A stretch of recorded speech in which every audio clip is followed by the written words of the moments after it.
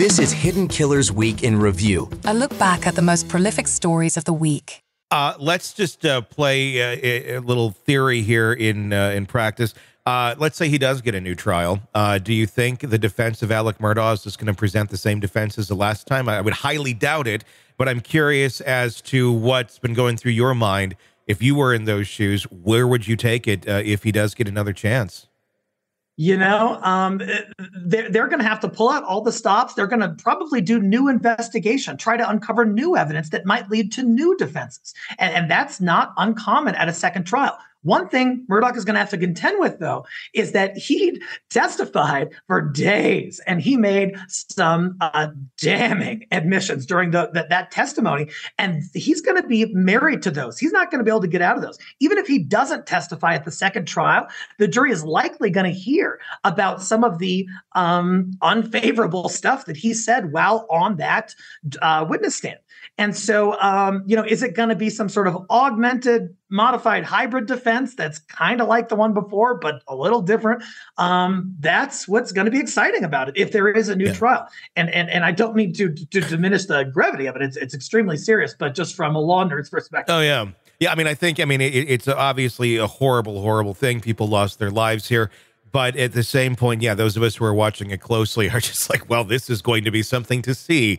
How much from the former trial can be admissible into a new trial, especially considering the circumstances, if in fact they do say, yeah, there was jury tampering? Can his testimony, can the prosecution go and play that back if they really wanted to in a new trial? Or are some of those things off limits because they basically took place in a trial that was deemed, not fair?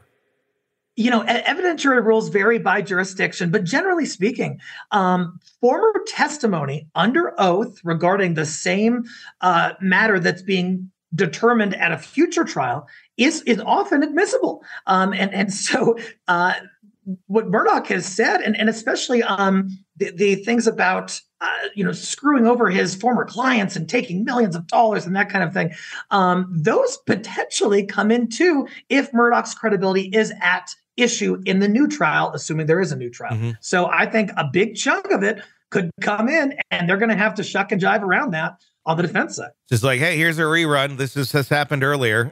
Let's watch this. Do you think Alec would take the stand at a second trial? Obviously, Alec is going to do what Alec wants to do. I can't imagine it was his attorneys who said, yeah, get up there. Unless it was just a Hail Mary at that point in time. Dude, Tony, he cannot help himself. He is absolutely going to get on that stand. That's this guy. I'm no psychologist, but he seems to have some potentially narcissistic tendencies. He likes to hear himself talk. And he's articulate, and he's sharp. But as time goes on, and with a seasoned prosecutor, like in the first case, he's going to talk himself into some pits that he might not be able to climb out of. And he did that in the first trial. Will he do that in the second trial? I think it's highly likely. If he does granted a new trial, how far down the road do you foresee that being till that takes place? The wheels of justice move pretty darn slowly. But in this case, I think a lot of the investigation for the prosecution side has already been done. It's not like they have to hire a bunch of new experts and go out to a bunch of new crime scenes or anything like that.